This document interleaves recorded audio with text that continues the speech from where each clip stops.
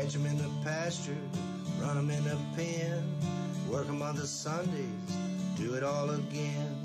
Race 'em in the sand, buck 'em in the mud, drip a cowboy's sweat, bleed a cowboy's blood.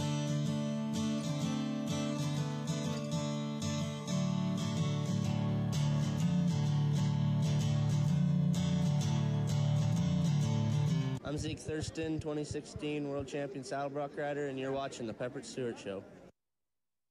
That's what he said, not me. You guys are tuned in, staring, listening, wherever you're at, you're here. You're here, I'm here. Solo today, there's no one else. Is there no one else? No, there's no one else today, just me. But that's all right. We will fly through this thing with no birds. No birds in the engine. Hopefully, I don't know. We'll see. We got a good show, though. We got a good show lined up for you guys anyway, whether you like it or not. I don't know how much TV you watch, reality or otherwise, but I got stuck on a show. I never really much into reality TV. I think I watched reality TV back in the old days when cable first happened and there was an MTV show when they crammed all these people in a house called A Real World. I think I watched that, and that was it. And that was many, many moons ago. So anyway, not much on reality TV. Well, anyway, I decided to do like everyone else, all these streaming services, and I got Peacock. And I pulled up Peacock, watched some shows on there, and then I started watching Traders. And I was like, wow, that's interesting. So we kept watching that, all those seasons in different countries. Then there was a character on there that was pretty interesting, kind of ruthless, kind of nonchalant-esque from another show. So I was like, I want to see what that show is. So anyway, stumbled upon Below Deck. If you haven't seen it, go watch it. It's been out for a long time. I didn't know that. I just started watching from season 1, and I'm up to season 7 now. So I've watched 6 or 7 seasons of the original, and I've jumped over and watched a couple of the Below Deck Mediterraneans. Watched those too. And there is a captain on that boat. There's a couple different captains in the different seasons. And Captain Sandy is one of the captains, and we are going to talk to her today and find out about what happens on the boat and how she became a captain, what piqued her interest in captaining big super yachts. And I'm talking, these are big yachts. They're like 200 foot. They put my little 30-foot Regal to shame. They could pick it up and put it on top of the yacht. And they do that with other boats. They pick up other boats and put it on top of the yacht. Yeah, it's pretty crazy. But it's been entertaining. I'm kind of, not want to say fascinated with the show, but I enjoy the show because I learn a little bit about the boating and water stuff and water sports. Not like that video. So it's good stuff because I've already talked to her after a while, and then we'll dive into some PBR action, what's happening with the PBR Professional Bull Riders, see what's going on. We've teased it before, but the tease is over. We are going to talk to Paulo Crimber today, and he's the new coach of the Florida Freedom. And we're going to talk to him, see what's going on with that, find out about some teams, and then find out about John. What's John been up to? So we'll do that. We got a lot of stuff for you. We're going to have fun with that. We got your favorite cattle market news. We got the American coming up. We got the Thunder Cow of Oklahoma. You're probably like, what is that? We're going to tell you. The American Western Horseman. Something crazy happens in Japan. I don't know why. We're going to tell you about that. Some guys trying to set records or sinkholes. Have you ever won a lifetime supply to anything? We're going to tell you about those. The Scottish Highland Trophy has been missing for centuries. They found it. And we may even have some tunes from our friend of the show, Doc Westman. But what I want to do right now is tell you about a sponsor we brought on here, a new sponsor that's kicking on with us. They do radios. So let's see what this is all about.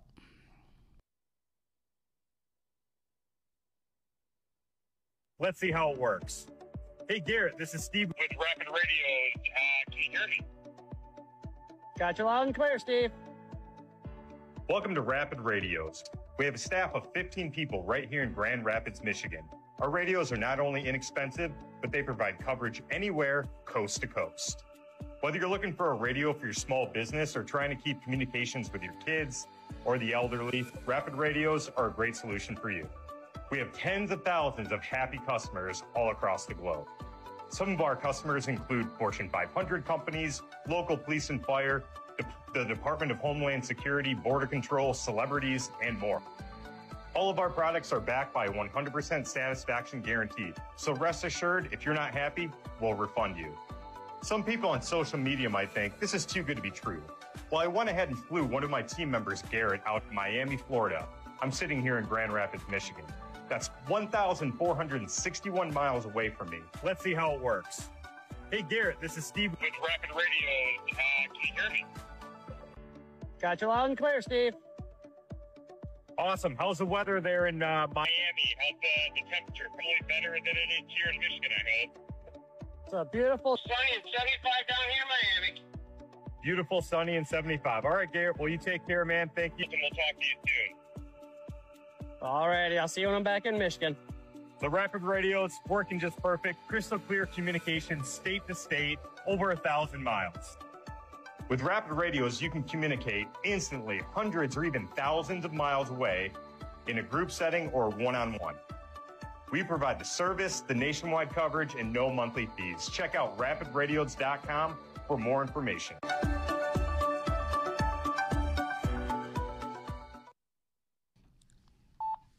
What happened?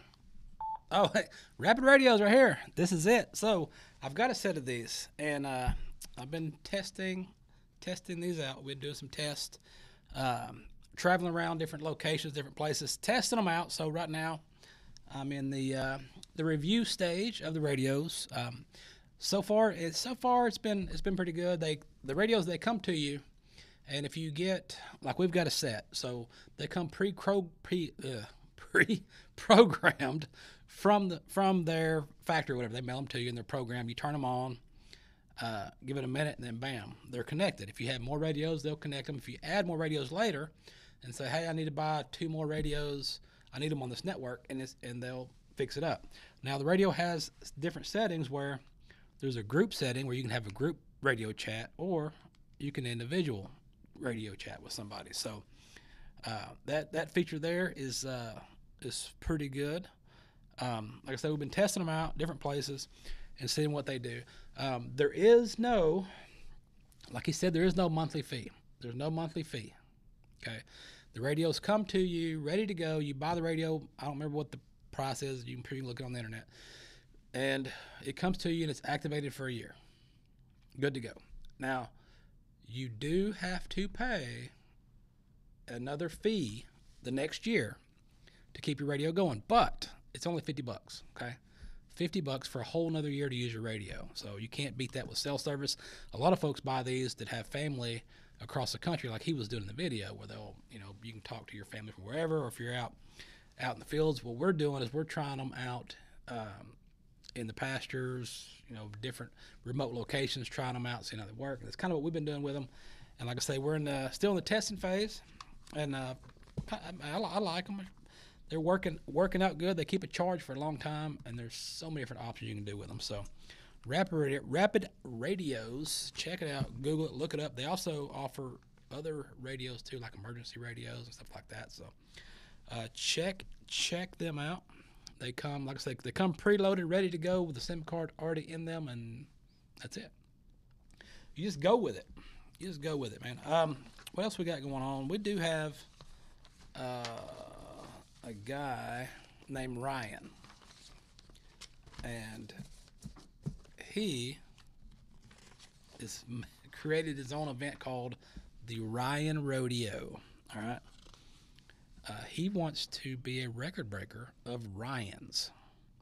So this organization that caters strictly to people named Ryan aims to break the Guinness World Record for the largest same-name gathering in Texas.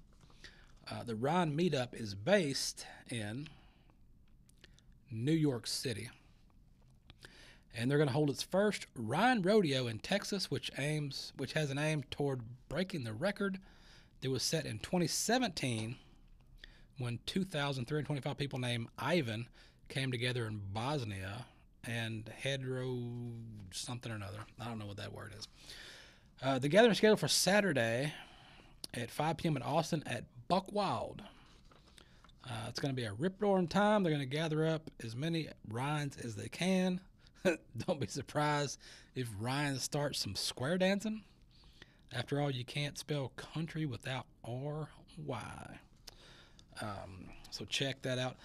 The event is going to have a bull riding as well. So they're going to have local music by Ryan Hunter and a bull riding. So it's going to be happening in Austin. Austin, stay weird. That is what they're doing.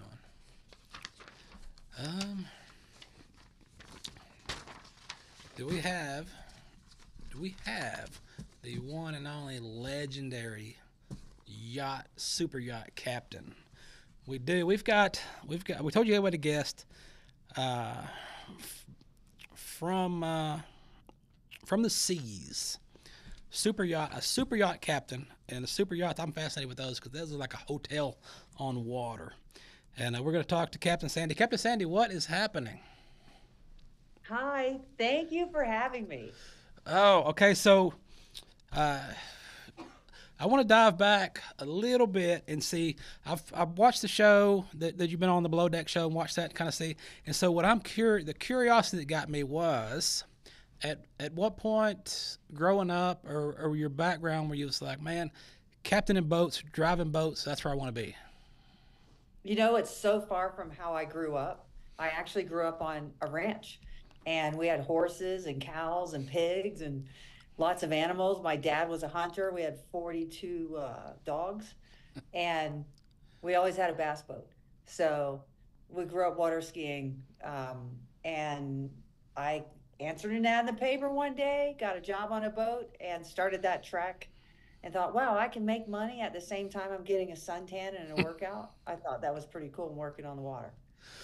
And it looks interesting. So did you start? So I guess you started on smaller boats and then kind of worked towards it. How do you become a captain? I know there's like a licensing thing and stuff like that. So how do you do that? Well, I started on small boats, washing them, maintaining them, and then I got a job for a guy who gave me the opportunity to learn, which was, you know, if you don't have that opportunity to learn, how are you going to learn? Right. And the TV show's actually shown millions of people that there's jobs in the industry, which I had no idea. I just answered an ad in the paper years ago. It's pretty cool. The money's good. Sorry about the dog barking. Little bear, no. The money's great. And the cool thing is I started a charity, founded a charity, and we have created an in-school curriculum which will educate kids in school and let them know about the maritime industry. And it's something that I didn't seek. I had no idea it existed. And when I found it, it was like, oh my gosh, I can earn money in this industry. It was pretty awesome. Yeah, and it's God, it's so interesting watching the show. I know that it's for TV, and they do, you know, some things happen to kind of help with the TV, but how much you know, involved from what you see on TV to what is going on?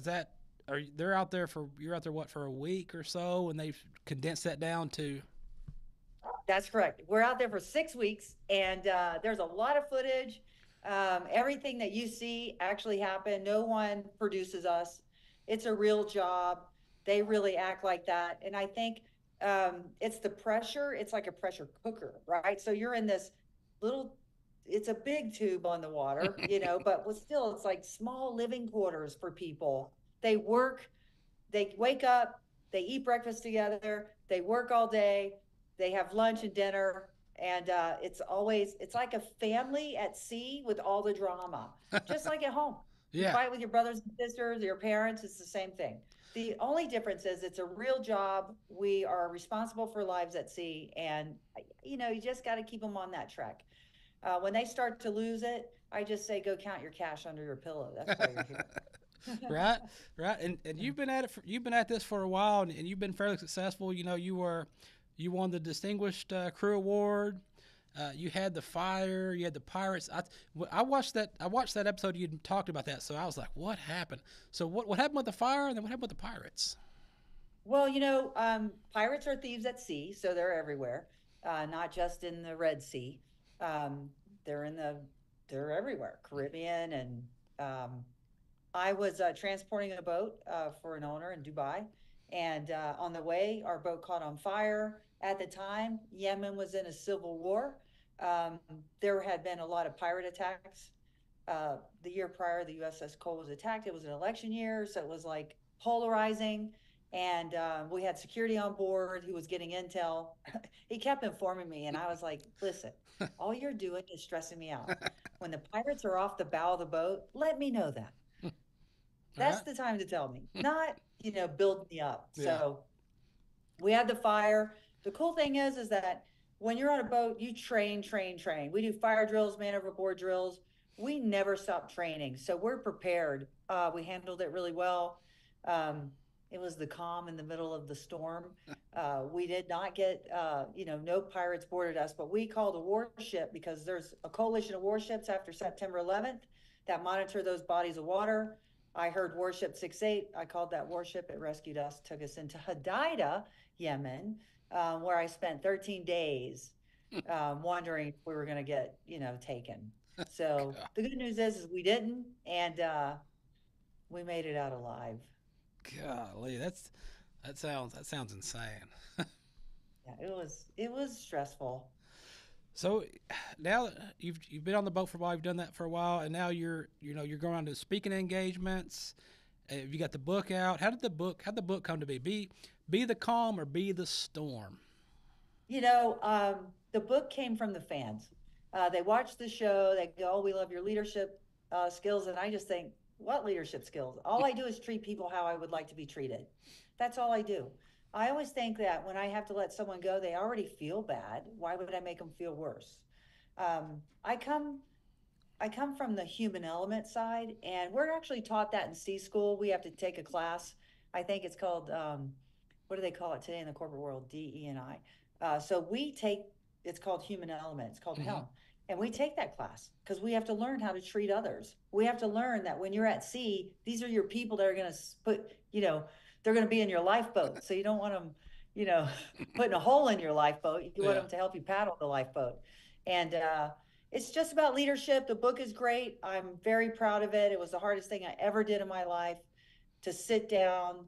I had a collaborator because I am not a writer who grilled me daily and just talking about my life, sea stories. And, I come from a long line of addiction in my family. So I struggled with that. I got sober at the age of 25. And it's like my life has been aligned for me. When you do the next right thing in life, things just come your way. When you're just out there, and it's about, me, it's not like that in life. It's all about giving back, taking care of yourself, mind, body, and spirit. And that's what I try to do on a daily basis. It is not easy. It takes work and perseverance. And just like today, my sister came to visit. My birthday's tomorrow. She's from Florida. She wanted to see Red Rocks, but to get to the top of Red Rocks, it is a hike. So she was like ready to turn around. And I'm like, it's worth the climb. Mm-hmm. Don't come this far and then give up. Continue on your climb, but take rest along the way. Yeah. Recharge your batteries. And so basically the book is about that. Okay. And so, I guess the book that's on Amazon. On Amazon, yes, you can get it everywhere. anywhere. Okay. Yeah. Okay. And one of the questions I've got for that boat, when you're docking that boat, does the boat go sideways? Does it have a setting to where once you roll up you can float Wish. sideways, or do you have to Yeah. manually turn that thing? I have to make it move sideways. We don't have a stern thruster. We just have two engines and a bow thruster. Half the time, the bow thruster doesn't work properly, so you're really struggling. The reality is you're only as good as your team when you're docking, because I don't have eyes in the back of my head. Mm-hmm. I can't see. It's a 190-foot boat. I'm, probably 45 feet in and you can't see behind you. So you have to trust your people. And again, it's like investing in your team so your team have your back. And so far, so good. I mean, I haven't damaged it. That's the good God, news. I watch so much. I'm trying to figure out how to, because my boat's tiny. It's 30 foot. It's a little 30-foot Regal, That's not tiny. and That's not tiny. I've done crashed into the dock, knocked a hole in the side of it, because the boats previous boats I had before that were smaller boats and they were easy to maneuver. But in the docks, I just fight with it all the time. So I've been watching every time y'all get ready to dock and y'all are sitting. I'm watching where they're going, what they're doing, how they up, back, what's happening.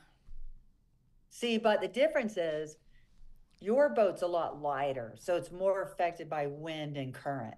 Whereas our boat's a lot heavier. Yes, if you have a big wind, it starts the momentum, it can work against you. Also, I have a team. We prepare before we go into the dock. So we always talk about our approach, what my expectation is. We always have that conversation. They ask me what side fenders are on, where are we going on the, in the marina. So it's all about communication and preparing for docking and practice. We practice together. Just like if you watch the beginning of our season, we're not as smooth as we are 3 or 4 charters in. It comes with practice. And that's what I need. I need a lot more practice. But watching this show, I don't know. I watched, I think, the Mediterranean seasons, and then I was like, well, what is this? I started watching from season 1. I think I'm like season 7 or 8 of the original thing, and it's entertaining. I'm learning stuff, and then the crew makes it even better when they decide to go out and have dinner. Yes, I'm glad I'm not at those dinners. That's all I gotta say. I wonder is, a lot of the people that is on the cast with you, when the show airs, the show comes out, they watch that back and go, oh my God, I cannot believe I did that. I'm sure they do. I mean, the reality is you forget the cameras are there because of the fourth wall. They teach us not talk to the cameramen and women. So they'll get in trouble. So we don't want to get them in trouble. So we have that fourth wall. Yeah. And people forget. So they drink a little and they start behaving a certain way. And then they watch it and go, oh, Lord. Well, maybe I shouldn't drink so much. I'm like, don't you realize in your bunk, don't you see the camera right there? Watch. I mean, it's right there. Yeah. But, God, I think we've got a picture of the book. We've got a picture of that book of it, don't we? Let's see if I can pop this. I have a book. Oh, yes. Awesome. Yeah. Thank you. Thanks for that. Yeah, so right there. Go anywhere and buy it. Amazon has it on sale right now. The Kindle's on sale. They're all on sale. Now the youth thing you were talking about earlier, can that be found on your website as well for the foundation? Yeah. So here's the plan. The wonderful thing, I'm in the state of Florida. They funded this entire program. So it's going to roll out in Florida first. And my goal is to roll this out in every state across America, because I wasn't college bound. I got kicked out of 11th grade. I was on that merry-go-round. The maritime industry said, hey, we'll take you when everyone else said no. Yeah. And if you're committed and it's hard work, but it's like a feel-good work. Yes, you have your days where it's challenging and you have some clients or owners that aren't so wonderful to work for. But if you keep your eye on the goal, it's a great career. And we're 50,000 people short in our industry. We need 50 more thousand people. You work in a shipyard, electricians, plumbers, carpenters, welders make 20% more than they do, on a typical employment. Huh. Yeah, I never think about that. And you think about like the people that work out in this oil rigs out on the sea, out in the oceans and stuff like that. But in the ocean, you never really think that much. And then that got me thinking when I was watching this about the deckhands and and your stewards and all that stuff. That it's a rotating, employment thing where you get different people. So when you have that on those ships, do you get to pick who comes on your crew, or you just randomly get stuck with whoever? Yeah, good question. I get to pick crew when I'm not on the show. As you see the casting calls, they do cast for crew. They cast for, but the clients pay. The crew and it's usually crew that really never worked on boats before, which I love because you get to give them the opportunity to see if they really want to work in this industry. And some people stay and some people go. Yeah. Some people transition into yacht sales, like Bobby. Bobby's in yacht sales now. Bugsy's on her. Bugsy's is still working on boats. Malia her track is to be captain. Max, from my first season, is a first officer on a boat in Spain. Wes has a big license now, and Joao is now a captain on a 40-meter. So these people, our show gives that opportunity for people to advance. If you're there for TV, it's not going to work. Be there to do the job and, cast for the show. But more importantly, you don't have to be from a state that's surrounded by water. You can be from Colorado or any other place, Wyoming, wherever, Austin, and you can work on a boat because all it takes is one class. It's called STCW. Go to Maritime Professional Training. That's where I went to school. It's in Fort Lauderdale. That class costs about $900 for the week. Once you have that certificate, you need to pass a physical and a drug test. And then you're at sea. But there are other jobs that are land-based. If you don't want to, you have a family, you might have to relocate near the shipyard or in sales or charter broker. There's so many positions. It's wonderful. Yeah, and I've never thought about that at all. And then watching this, it picks my interest. I even look at watching the show. I'm thinking, man, if this was 20 years ago, I'd mind trying to be a deckhand or something, just to get out and try it and see how it goes. Yeah, pretty awesome. So how's the book tour? How's the book tour been going? You've had book signings and some speakings. Honestly, great. Detroit Boat Show brought me in. Sold a lot of books there. Met a lot of people. I just did the Miami Boat Show. I'm running out of steam. I need a little break. So I'm not doing the Palm Beach Boat Show, but I am doing a women's expo in Jacksonville. Okay. It's in March. I think it's like the 15th or 16th and 17th of March in Jacksonville. Okay. Which is really cool. So I'll be selling my book. I think I'm speaking on stage. And then after that, I'll probably do one other one and then off to Europe, hopefully. Yeah. Okay. All right. That will work. That sounds good. We'll throw your website out again. It's CaptainSandyYawn.com. There it goes. CaptainSandyYawn.com. They can get the book. Think about it. They can check out your merch, order books. If they want to have you come speak somewhere, they could book you there.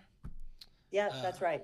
So in fact, I got 2 big speaking deals coming up. I'm very excited about, and I love speaking because if I can help change someone's life, it's worth it. But of course, we all have to make money, and that's such a feel-good way. I love my job as a captain. I get to take people out to sea, and hopefully it's good weather and they have the best experience ever. And then pay it forward by showing crew members. But now I'm at that stage of my life. I'm turning 59 tomorrow, that I just want to do the next right thing and help people. Yeah. Along the way, my journey of making money. It's a win-win. Right. Okay. All right. Okay, Captain Sandy, man, I appreciate you visiting with me and filling me in on what you got going on in the show and stuff like that. And we'll keep an eye out on what you got going on. Maybe you swing into Dallas to a boat show one day and catch you there. I love Dallas. I got a lot of friends in Dallas. Yep. All right. Well, Captain, I appreciate it, and we'll see you down the road. Yeah, thank you. Thanks for having me. Thank you. Captain Sandy Yawn. If you have not watched the show or if you've not checked out what she has going on, do it. Go order the book.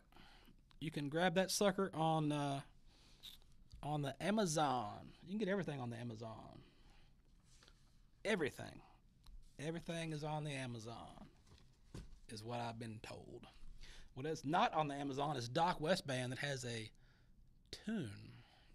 We may just throw a little tune out and I'll let you guys enjoy some Doc West Band about Oklahoma, because we've got a story for Oklahoma.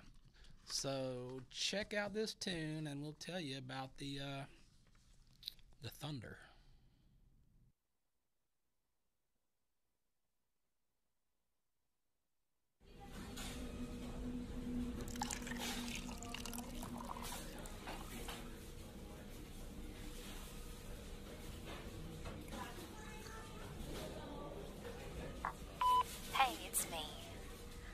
just want you to know how much fun I have with you. I don't know, I really think we might have something here, so I hope you come see me soon.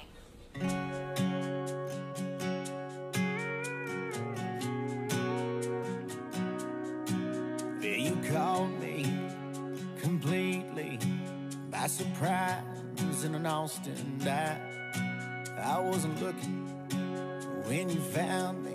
You saw only in my eyes. Well, you pulled me onto the dance floor, then you pulled me into your room.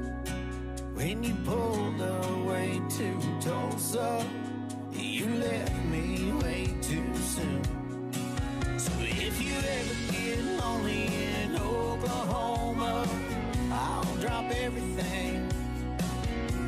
Say the word and I'll be on the road. I'm only a state away. Yeah, you're doing okay on your own. I'm in Texas waiting on a sign that I've crossed your mind. And you're missing me, lonely in Oklahoma.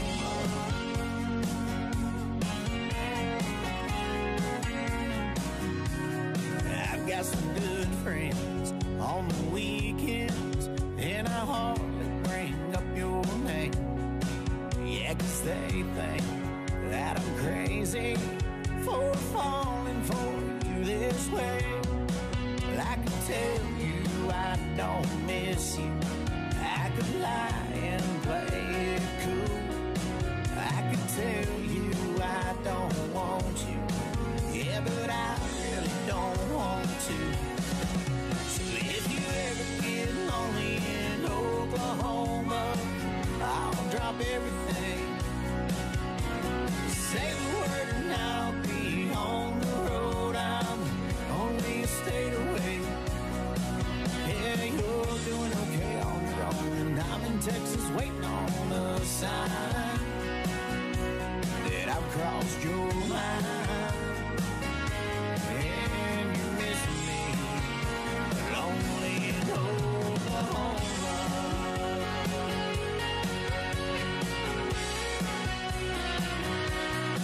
So if you ever get lonely in Oklahoma, I'll drop everything. Say the word and I'll be on the road. I'm only a state away.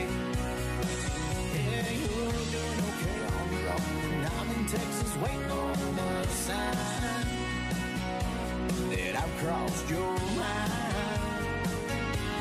And you're missing me, lonely in Oklahoma. Oklahoma, lonely in Oklahoma. Oklahoma, lonely in Oklahoma.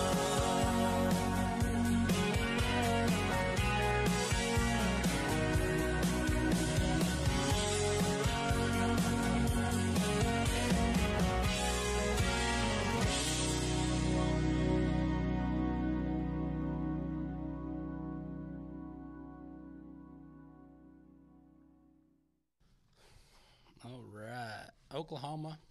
Thunder cows. There is a thunder cow in Oklahoma.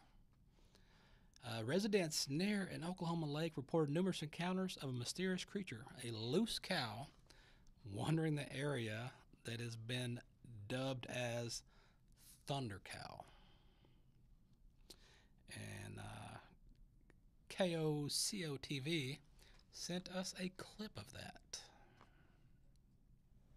I believe she's real. For over a year, people near Lake Thunderbird have had mysterious encounters of the bovine kind, a cow that shows up in people's yards and can't be caught. Not only were there hoof prints, but she left a nice little cow patty behind. She hangs out around Lake Thunderbird, so that's how she got her name, Thunder Cow. We talked to one woman who met Thunder Cow in January. She just sort of popped out of nowhere. And it startled us because, I mean, it's a loose cow, and it's pitch black outside. I was like, you know what? I can post on the neighborhood Facebook page just to kind of put out an alert. And when I did that, That's when I started getting posts after post after post in response telling me that, oh, hey, that's just Thunder Cow. Locals have no beef with this cow. Some even call it the mascot of Alameda. One person seeing a post wondering if she was still out there, calling her one cool bovine. And each new post makes the legend even more mystical. Many have tried, but no one can get her, and she travels she travels in the dark. So, is this Norman's very own Bigfoot, or does she have an owner? It's unclear for now, but locals say they often see her grazing here on the shores of Lake Thunderbird during the day. She's out there. Since Natalie Bevel's encounter, Thunder Cow hasn't hoofed it back yet, but she has heard from others who've seen her in their yards. The legend of Thunder Cow continues to grow. Colby Terrell, KOCO 5 News.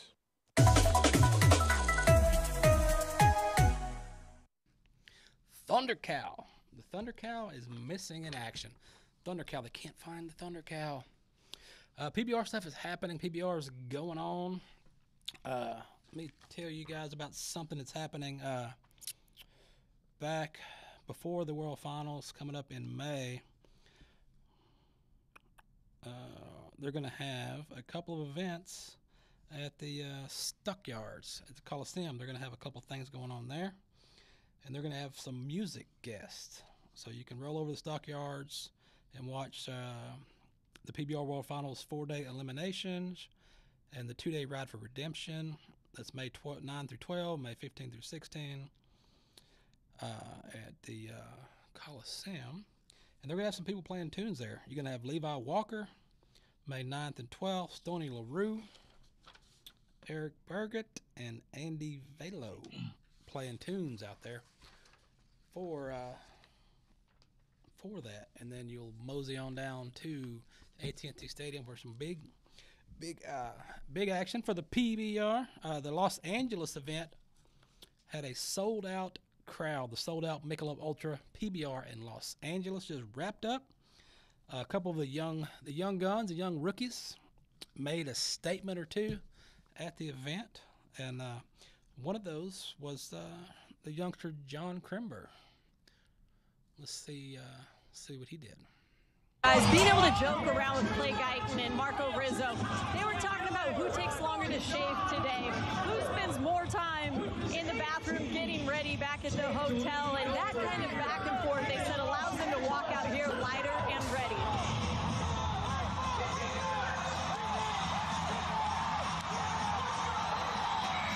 No debate how long you need in this sport. It's always 8 seconds, and that's the second time this weekend Paulo Crimber has come through.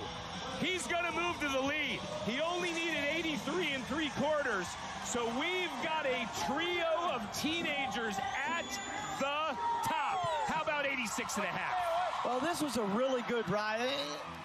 That's a good score ride, but it's more than just a score ride here for me. A big, strong bull stepping ahead the whole time. You heard me talking about a guy's movements earlier. Look where Crimber's movements are. Like, there's no wasted motion with his free arm. He ain't doing much with it, but he keeps finding that bull's shoulders over and over to the middle, not past the middle. There's his dad, Paulo Crimber, who you rode with for a number of years. Couldn't be a prouder papa in the state of California. Paulo Crimber, composed as always. Look at that group. Marco Rizzo on the right, Crimber in the middle, Clay Guyton on our left. Let's send it down to Kate. It's been the three of you. From one PBR legend to another legend in the making right there. And we've got the legend himself right here, Mr. Paulo Crimber. What is happening, Paulo? What are you up to?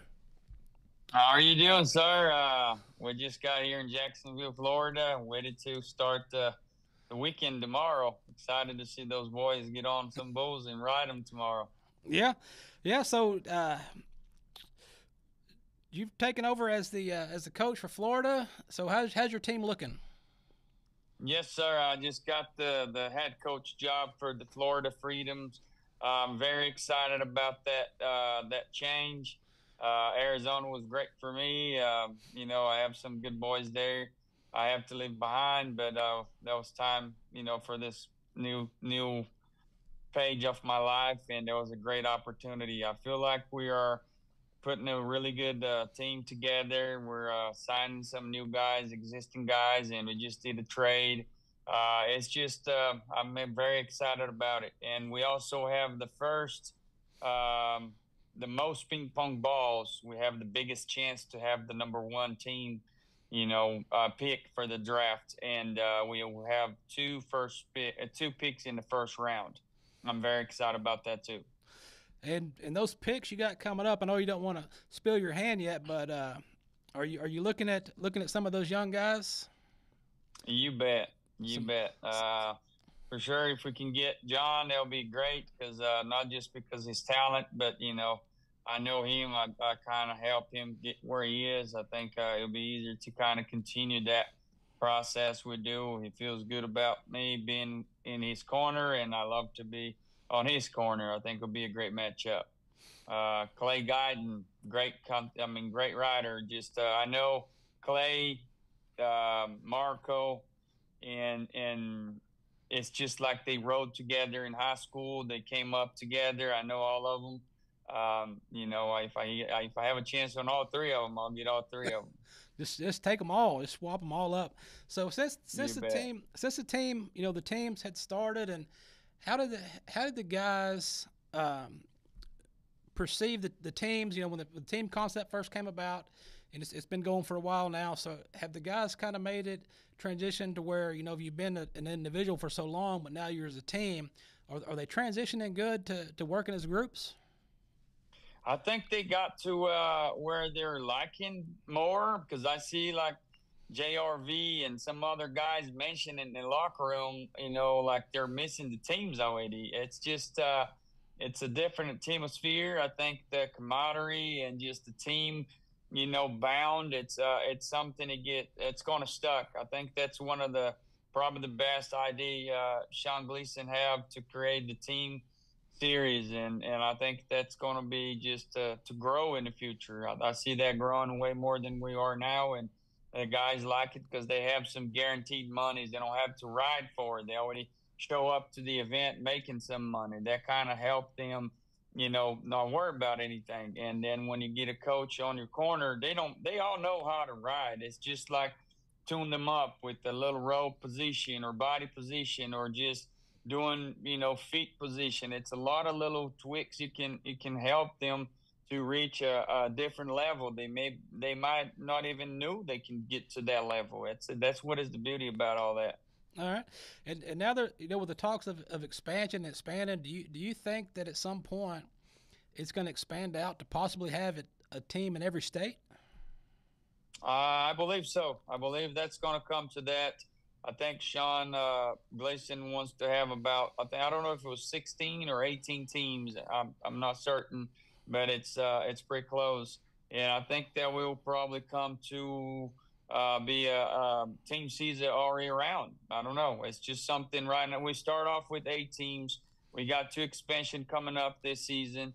That's going to be 10 teams. I think in 2 years to have 2 more teams join, and that says something. I think that's a really positive idea and mentality of a businessman, and how good the product is. And Sean is a smart businessman. I know every decision he makes is going to be for the best of the sport, and I'm just glad to be part of them. Now that you mentioned the expansions, I hadn't looked into this yet, but do you know where these expansion teams are going to be, or has that not been decided yet? I heard some talking here and there, but I think they're going to announce that tomorrow. I don't want to spoil the great news, and I think, and I don't want to just take the chance to say something that's not true, but right. I think they're going to come up with those. They're talking, a couple different places like Oklahoma, California, New York. Even Colorado. I don't know which one it's going to be the 2, but I think it's going to be great, and I'm looking forward to this new season to come. Be more challenging and have more teams to compete against. Yep, and also give those guys, those riders, a job, a better opportunity to learn, especially for a group of young guys coming up. It's not all of them; they're not witty yet. They're just so passionate for the sport, their talents, they just show up to ride bulls, no matter what they are. And that's something, they can use a little tune up, and it's going to open a lot of doors. Because, for example, I'm so glad John has this opportunity to come in and be part of something like that for Marco and Clay and so many young Brazilians coming. Like, we brought like 8-10 new Brazilians just for teams last year. Missouri pretty much renew his whole team with all young Brazilians. And it's just something, I think it's going to be great just for that, because the march from Brazil and Mexico and Australia and Canada to review great talents, because sports needs to kind of keep renovating the talent. And I think that's a great bridge for that. Yeah, and they're coming up, and like, with the PBR, paths with like their touring pros and their minor leagues, you have opportunities to kind of farm these guys and work these guys up to the ranks. And do you often kind of scout some of those events and some of those guys to just see who might help you out? Oh yeah, I keep my eye on everywhere. Like, I try to watch as many events I can in Brazil, here, PRCA, Open, high school, and like for this weekend, the Velocity brings 5 guys up every 2 weekends, which is the cut. This weekend you're going to see Ramon de Lima for the first time, because he took a little longer in Brazil and he gave up his events in the beginning of the season, and he has to work his way back up through that. Lucas Divino has already been here, and he was kind of a little injured. He went down. He's coming back this weekend. Marco Iguchi's coming back this week, and it's just a lot of new names we're seeing coming up, and just joy. I think it's where the team it's going to come to eventually. I think it's going to have like a Group A, Group B, and C, where they kind of switch from the A down to the C, and the C come up to the A, or the B, kind of go to that process. I think it's going to be a really interesting to see in the future. Okay. I'm excited. Yeah, and it's building, it's growing. I mean, the coverage is there. The expansion coming up is going to help as well, and then it all come down to North Texas before too long. You bet. All right, Paulo, man, I know you're busy there in Florida getting your guys ready. Y'all got a busy weekend ahead of you, and I appreciate you visiting with us and filling us in on what's going on and what you're up to. And we wish you good luck, and we'll see you down the road. Hey, man, thank you for having me. I'm sorry we have to change so many times to get it done, but anytime now, I love to be part of your show, and that's a great thing to spread the word, what's going on behind the scenes, and people get to know what's going on. I really appreciate you for the opportunity to be here tonight. Thank you, sir. You have a blessed night. Thanks. Bye-bye. Paulo Crimber right there. We got him on. We got it done. Filling you in. Marcus, I tried to get the information for you, okay? He wasn't going to tell us. He wasn't going to tell us who it was. But that's all right. It'll come out, and we'll know about those. Probably by the time you watched this episode on the replay, you will know who it is. But anyway, good talking with him. He's been a PBR legend right there, man. He's been in the game forever. He got his son coming up. If he's got those ping pong balls to draft with, that's going to be good too. Because you never know about them ping pong balls. I was at this one place this one time, and some woman almost shot me in the face with a ping pong ball. And I was like, where did that come from? Was it pickleball? What else is happening out there in the world? We got so many stories, which is good. We have so many stories and so little time, and it's so great because it's coming up on the end. I don't have to tell you all this stuff. What else do we want to throw in there though, just for the fun of it? We're gonna do Marcus's favorite story right here. So we got in Japan. I have no photos for this, so use your imagination. After more than 1,000 years, Japan's Naked Man Festival's coming to an end. The annual event, almost said it wrong right there. The annual event, commonly known as Naked Man Festival, came to an end after 1,000 years due to declining population in the area. The Sumansa Festival, commonly known as the Naked Man Festival, involves hundreds of loincloth-clad men gathering at the temple to wrestle for ownership of a bag of talismans blessed by the temple's chief priest. Man, I should have read this beforehand. This is terrible. Now, wonder they're canceling this. Who would want to wrestle for a bag of the priest's stuff? What's in the bag? Now I want to know what's in the bag. Dango Fongjanami, the chief priest of the temple, announced this year's festival will be held Saturday was the last. I think it should be. This year's winner was a local resident who was Kikuchi Tashaki, 49, who's a member of the festival's Preservation Association. It's sad that it's ending, and I participated in hopes that it would be a memorable festival. Well, that doesn't sound fun. I will pass on that. I guess, what else we got? We got the American and stuff, but we'll get to that next week. If anybody's watching, listening, whatever, I've still got a box of videos of Yellowstone 1923. If anyone wants one of those videos, shoot us an email, and we will mail those out to you until we run out. Yellowstone 1923. Hey, just a word of advice for your viewers. Do not Google Naked Man Festival. Oh, yeah. So I'm being told, don't Google Naked Man Festival. Apparently it's not what you think. I just tried to Google it to find out some more information for y'all, and luckily some things were blurred, but just take my advice, guys. Whoa. Yeah. Pass on that festival. If you want to go to a festival, go to the Testicle Festival. What? Wait, what? The Testicle Festival. There's a huge event every year. It goes on in Texas. I forget which town it is. It's the Testicle Festival, and they just fry up a bunch of cat fries. Oh, okay. And they have bands play and stuff like that. It's not like golf. They're not rolling them around and golf balling them. What else was I going to talk about? Is there anything I need to talk about? The American we can do next week because it's not close enough. The cattle market, we can do that next week. I guess let's do this. Let's roll out and get out of here on this video here. This in Los Angeles. PBR was just in Los Angeles, so we're gonna get into Los Angeles here. There was a horse that was nearly swallowed in Los Angeles. That was not at the Man Festival though. By a sinkhole. The horse was swallowed by a sinkhole. I missed that part. Firefighters in Los Angeles came to the rescue of a horse that ended up trapped when a sinkhole formed underneath where she was standing. Okay. 20-year-old Pasafino ended up trapped. They took 3 hours to dig the 1,200.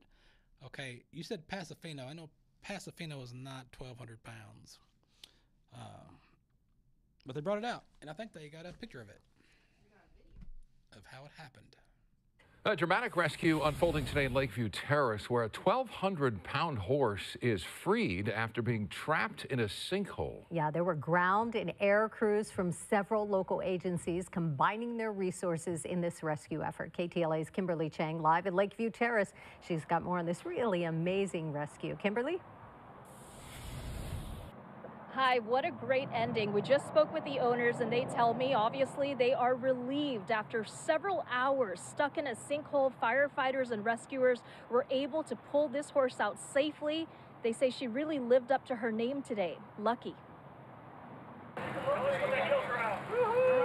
There's no better ending than this. Lucky, a 20-year-old horse that fell into a sinkhole in the backyard of this Lakeview Terrace home, rescued safely. Juan Lostre says his wife was riding Lucky, as she typically does, when they started sinking into the ground. Wow, I can't believe it's over. His wife made it out with some injuries to her side, but the roughly 1,200-pound horse became stuck in mud. I thought she tripped on the walkway, and she just fell down to her front legs. So my wife fell over her. Lostre tried to pull her out but couldn't. They called for help. Dozens of firefighters responded and started strategic efforts to get Lucky out without hurting her. So we gingerly used shovels to begin with, That didn't get enough. We actually brought in heavy equipment with a bucket. But as you notice, that was pinpoint precision. They would move enough back so that way it had a trench. That way the dirt that they took out from that tractor bucket wouldn't fall back in on Lucky. After roughly 3 hours, Lucky was brought out without any major injuries. Does she look good to you? Oh, yeah, absolutely. Yeah. She's eating, which is a good sign, and walking. Her legs are, they didn't get, damaged. A fire official told me they can't say definitively what caused this sinkhole, but the homeowner says they blame the recent rain. Now, we're told that the owner who was riding Lucky was injured, but she is expected to be okay. For now, reporting live in Lakeview Terrace, Kimberly Chang, KTLA 5 News. Terrific ending. Thank you, Kimberly.